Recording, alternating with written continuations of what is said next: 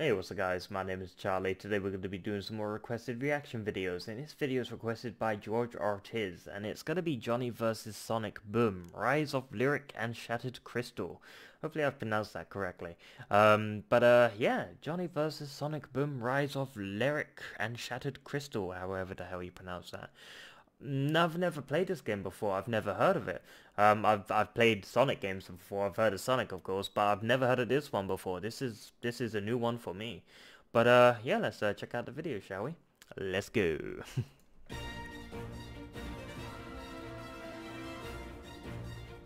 Wonder what it's gonna be like. Is it a driving Sonic game? Who knows? I've never seen it or heard of it. The Wii U.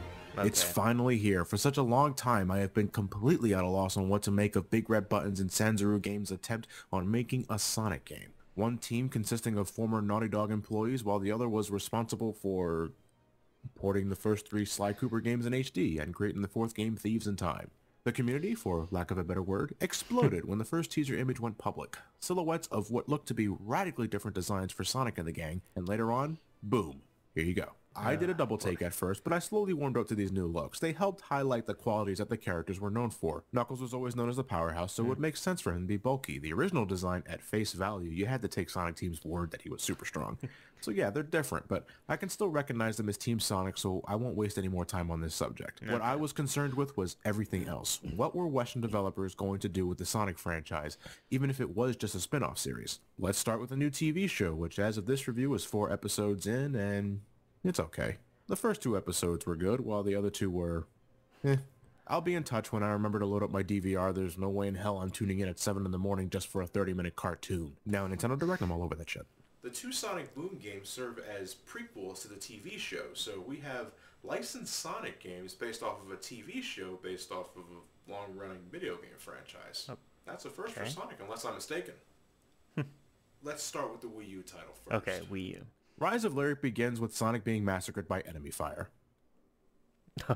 One Adobe Premiere title card later, and we jump back to the previous day where Sonic and his band of sidekicks are going head-to-head with Dr. Eggman and Metal Sonic. Eventually, they locate some ancient ruins and decide to take refuge within them when Eggman's goons outnumber our heroes. Oh hey Shadow. The ancient ruins turn out to be a prison for Lyric, the new bad guy for this game that plans to conquer the world with the power of the Chaos Crystals. Of course.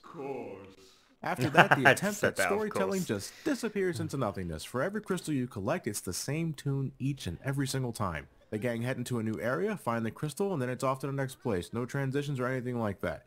There's no world building, no significant character development. Shadow is here for about 5 minutes total for some reason, and after about 8 hours, the game just ends. Awesome. I would say this story is even more one-note than Sonic Lost World. How do you do that? It's a brand new world for Sonic, but they give no context or origin for anything other than Lyric being an evil prick, something that was already established on the initial meetup. How did Sonic and Tails meet in this universe? What's Shadow's beef? What's the deal with Eggman? Not a damn thing. If they're trying to find a new market with Sonic Boom, this doesn't do a good job at all explaining shit. Only longtime fans will get what's primarily going on. So far, it seems the only purpose of Sonic Boom was to give the heroes new designs. If it means anything, I can praise the acting. I feel this is some of the best voice work to ever grace a Sonic game, and the animations during cutscenes look great. It's fluid, it's full of squash and stretch for that cartoonish effect. It looks natural.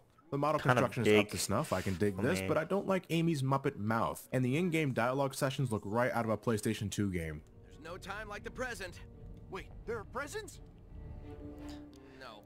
Have you ever wondered what a 3D Sonic game would play like with none of the trademark high-speed platforming? Let's not misinterpret things here. There's speed and there's platforming, but the two never, ever correlate. It's like 2 different games here. Speed is reduced to these arbitrary on-rail sections that I like to think of as a combination of Sonic and the Secret Rings and the mock speed areas of Sonic 06. You're only required to avoid obstacles when needed and collect rings to stay alive. Just be grateful when you're it's done not with that, Sonic you're playing 06. the most basic platforming game with Sonic and grateful. company. This is as fast as you're going with anybody here, and there's no way to upgrade it. Now, this isn't much of a problem when you're on the hunt for the crystals, as the architecture of Sonic Boom is built around these slower characters. Still, if I'm playing what's being sold to me as a Sonic game, spin-off or otherwise, without the ability to go fast when I desire, then what's the fucking point of playing a Sonic game? Like it or not, speed was always a selling factor for Sonic, not necessarily the main focus, but an element that separated Sonic from the rest of the crowd. Without that, you have effectively turned Sonic into the very thing he mocked in his inception, a run-of-the-mill platforming game.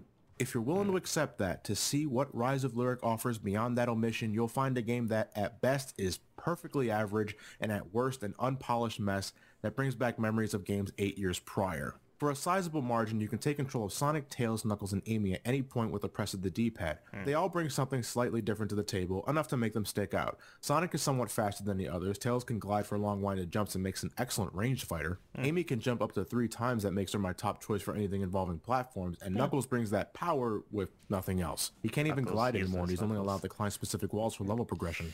Platforming is astoundingly straightforward no matter what your current predicament is. If you can jump from one place to another, you hit a switch here, swing on a rope here, and occasionally get all automated here, then congratulations. Rise of Lyric will be nothing to you in that regard. You have infinite lives, and you can afford to take multiple hits because you have a life meter that refills with rings, something that'll help keep you alive as you battle through an army of robotic mooks. Yes, combat is also part of the equation, there's a healthy amount of it, and just like the platforming, it's very simple shit. It doesn't help my case that the last 2 games I played before this were Hyrule Warriors and Bayonetta 2, which only accentuates how utterly bare the fighting mechanics are here.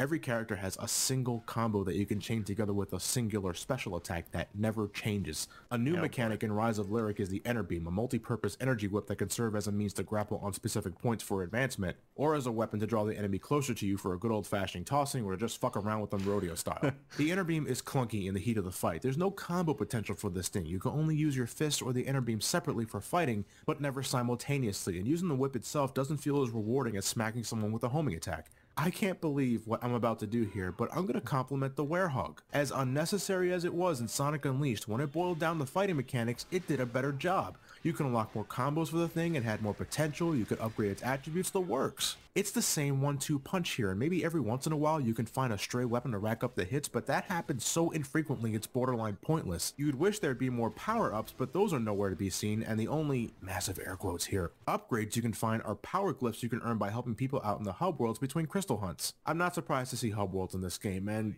they're visually pretty, but they're so expansive and empty. And remember when I said that level design was built around Sonic's lack of speed? That doesn't apply to the hub worlds. Look, I want to go fast here. I want to be able to whip out a classic spin dash or boost, break the sound barrier, be able to get from place to place super fast, but I can't. I can mash the X button with Sonic to execute an extremely short-range spin attack multiple times for some sort of fast traveling. I can utilize the 1 or 2 zip lines that won't even let me detach early until I reach the end of the line, or I can find the sporadically placed dash panels that doesn't even allow me to move left or right when blazing through the terrain. These hub worlds are ruthlessly lacking. Where is everybody? If you're gonna have places like these, fill them up for Christ's sake. You'll only find a handful of people here who offer short side quests for power glyphs that are upgrades by technicality. There's 9 of them total, but I didn't feel a goddamn difference when equipping any of them, and that also applies to the small amount of upgrades you can purchase from the store with your collected parts and crowns. These collectibles you can find all over levels in the hubs that lets you buy more shit. And while it feels good to discover treasure chests and the like, you know, rewarding my sense of curiosity and all that, it doesn't mean anything to me when I think the payoff is garbage. Oh man, this is not even going into the things I hate about this game. Damn. I had a different set of expectations when going into the Sonic Boom franchise. I set my bar pretty low because I didn't know exactly what to expect. But Rise of Lyric managed to surprise me at times in just how crude this game felt. I praised the voice work earlier, but in-game, for fuck's sake, they never shut up. I don't mind the flavor chat when they're talking about their current situation, but they comment almost every time they grab rings, punch something, press a button, and even when they touch a bounce pad. Yes, Sonic, I know it's like these roads were built for you. I heard you the first 48 times 3 minutes ago. This Riptide boat section's a mess. Awkward controls and firing mechanism, and there's even a point where I sunk the ship and still managed to win the ongoing battle. Damn. Why do I even need to take this boat? It was established earlier that I can do something called hydro dashing. Why introduce that concept and then completely ignore it for something more mundane? Enemies can clip through the floor sometimes, characters can pop in and out of a dime. Look at this here. Model? No model. Yeah, that's model? just... No model. This even happened when I initiated a side quest with this dude. Sonic and company just flat out fucking vanished. It's kind of funny because it looks like he's talking to himself, but come on, guys. In an area that required all 4 characters to use their abilities to proceed one hero at a time, I got to the point where I needed Knuckles to climb some walls, but when I switched to Knuckles, he was suddenly warped to the very start of the sequence that only Amy and Tails could get across. Now I gotta take a fall to reset myself and lose some collectibles as a result. If you're in the middle of combat and you trigger a scene where the game sets up the next destination, you can still get hurt while you're totally helpless. No, that's so primitive. There's no... Knuckles, how are you doing that? I want to do that. Can I do that? I wish I could levitate like that. Oh my god. The figurative cherry on top is the frequent graphical hiccups and jittery frame rate. This shit chugs during the Mach speed sections and stutters bet. outright when loading other areas in the hub world. When you're Frame playing drops local a bit. co-op, these issues along with the entire visual fidelity become worse. It has something to do with how the Wii U requires more resources when one player uses the TV while the other player uses the gamepad. Two or more players can also participate in team challenges requiring the players to If you can complete find certain fucking objectives anyone to while play it with Eggman, admittedly humorously verbally abuses you. You can beat the shit out of robots together, you can collect rings and beat more robots up, nothing really different than what you do in story mode, or you can push some colorful balls together. I'm sorry, I just can't go on with this. Why is this game the way it is? What happened here? Was it troubled development? How frantic was the production schedule? looks for a bit this? lackluster. They wanted to make It could something have been different, so but their much means more. of doing so was via subtraction, design, core mechanics, appeal. Everything feels lesser here. I can't in good faith recommend Rise of Lyric to anyone. Every Sonic game to an extent has been designed for the younger crowd, and I know there are some kids who will eat this shit up. But kids deserve better than this. There's no excuse for such a sloppy execution. As a Sonic game, it fails. As a platformer, there are so many better options out there. If you're a parent, don't treat your kids to this. Get them something that'll last, something with a fuckload of polish and love, like Mario Galaxy or 3D World. Don't sure. make this your first Sonic game. It's not a Sonic game, it's a game with Sonic characters. Sonic Lost World offered a better experience, but I recommend Sonic Colors Generations and the Yeah, Classic series way of course. above that game. Let's just move on to Shattered Crystal on the 3DS. I think you guys get the point. Okay.